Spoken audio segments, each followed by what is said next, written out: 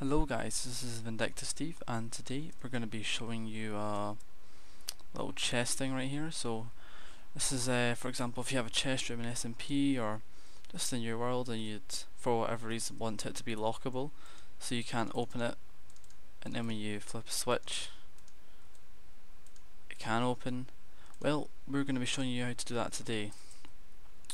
Basically, this is a thing with Minecraft where chests can be opened if there is a stair above it.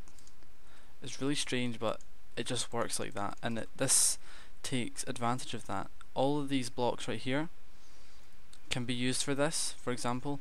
So you've got the different stairs, your brick, stone brick, that sort of thing. All of these blocks have stairs to go along with them, so these can be made with this, if that made sense. Okay, so it's super simple and compact. This actually only requires one lever and one sticky piston, and this design where it's a 2 block gap, and the 1 block gap between the chests only requires one torch and one piece of redstone per chest. Okay, so I guess we'll just get started building it. We're gonna do the least compact version, so it's a 2 block gap in the middle. Okay, so what I like to do is get my stuff sorted out first, my layer.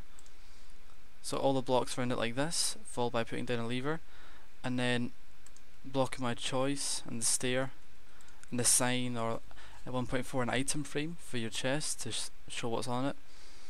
You take out a block here, take out a block here, put a sticky piston here, and a block here. And currently this won't open because there's blocks in the way, but when you activate it, this, like a stair and a piece of glass, piston arms are considered transparent in Minecraft, and therefore a chest can still be opened even though it's right above it, but a block isn't considered transparent. So that's how this works, and then it's just really that simple. Oh, getting dark. You just do this again on the other side,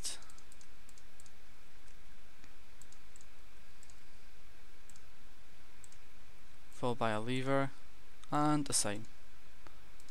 Doesn't open, and she opens.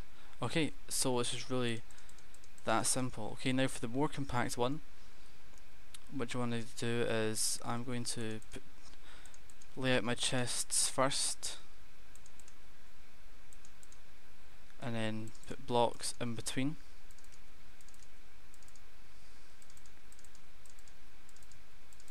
Followed by our stairs here, here, here, and here. Signs, why not? And then the levers. Oops. Then take out these blocks. And now what you're going to do is build back. Put blocks like this. And then what you're going to do is put another row. Oh, actually you don't need to do that. Just put a block here, there, and just like that. Sticky piston,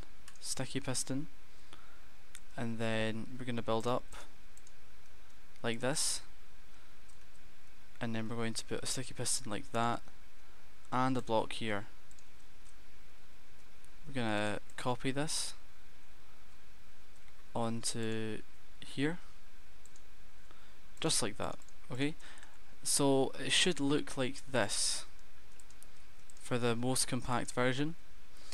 And now we're going to do the wiring. So first what you're going to do is put blocks like this beside these pistons, and then we're going to put torches behind all of these levers. Whoops. Okay, and then what we're going to do is put redstone like that and like that. So these two ones wired up won't work at the moment, but the moment we activate this, they work. Awesome. So now we're going to put a block on top like this, followed by another piece of redstone dust, just like that. Okay, and now these open like just like that, and they lock just like that. And you can cover these bits up. And yeah, I think it's really cool, guys. I hope you guys have enjoyed this tutorial, and I guess I'll see you guys next time. See you.